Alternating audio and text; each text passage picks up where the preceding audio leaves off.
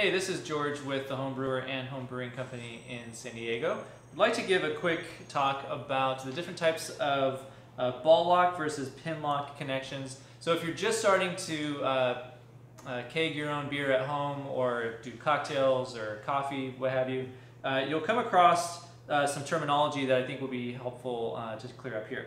So there's ball lock kegs, and we have some other videos on different types of setups, but ball lock kegs have these ball lock connectors where when I pull back on this, there's a set of little ball bearings in there that will come out and make it easy to lock onto the connector.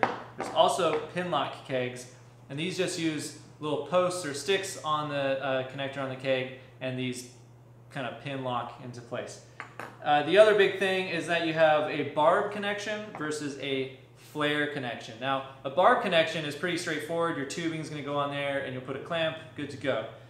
Flare connection uses a type of thread fitting that we call flare, and you can put on these flare swivel pieces, and you can actually change out the size of the barb depending on if you're using gas tubing, liquid tubing, or whatever you need.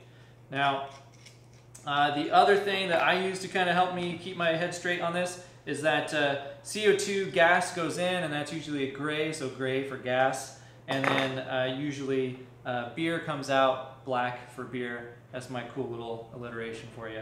Otherwise, those are the basics on pin locks versus ball lock. Really simple. It just depends what type of keg you have.